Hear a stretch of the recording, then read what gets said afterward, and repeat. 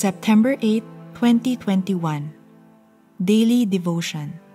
Our scripture reading for today is found in Psalms chapter 144, verses 12 to 15. May our sons in their youth be like plants full grown, our daughters like corner pillars, cut for the structure of a palace. May our granaries be full, providing all kinds of produce. May our sheep bring forth thousands, and 10,000s in our fields. May our cattle be heavy with young, suffering no mishap or failure in bearing. May there be no cry of distress in our streets. Blessed are the people to whom such blessings fall. Blessed are the people whose God is the Lord. Bless me, Lord. My youngest daughter used to make a long wish list every Christmas.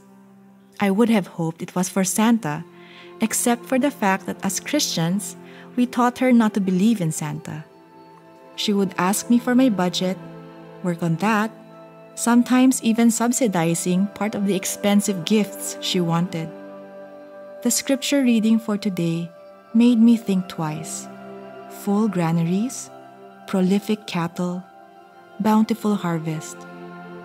Aren't we supposed to be selfless in our prayers?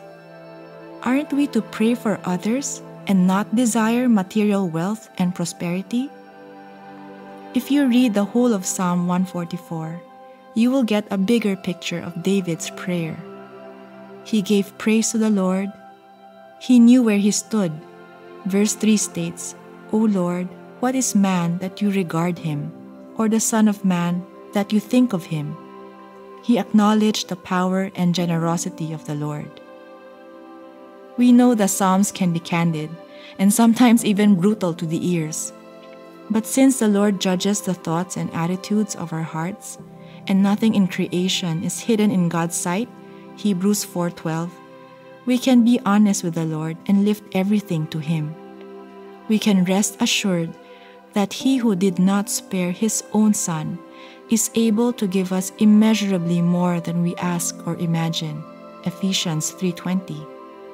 1 Timothy 6:17 even tells us that our God richly provides us with everything for our enjoyment.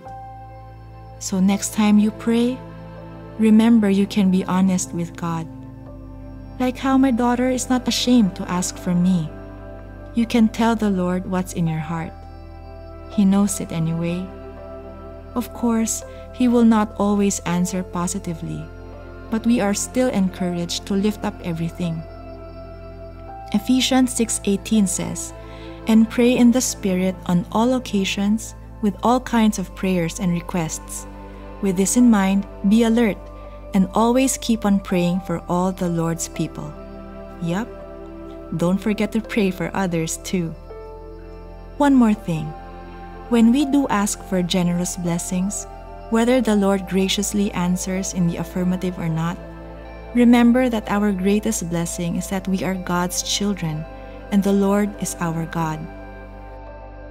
Reflection. How do I pray to the Lord? What are the things I pray for? What are the things that I think are too trivial or too lavish to ask of God? Prayer. Heavenly Father, you have made me, and you know me. You perceive my thoughts from afar.